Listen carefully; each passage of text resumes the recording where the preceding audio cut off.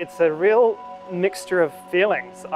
It's been 10 months since we've been back. I'm looking forward to seeing everyone today, yeah. We were just saying, driving up and the lights are all on. It's a bit like the first day of rehearsal all over again.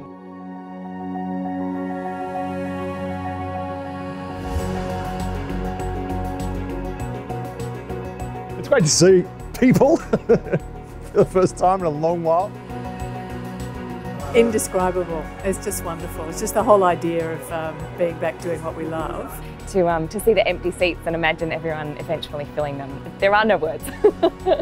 Looking back over Draco's journey and script and everything that he says and kind of looking at it with fresh eyes has been interesting.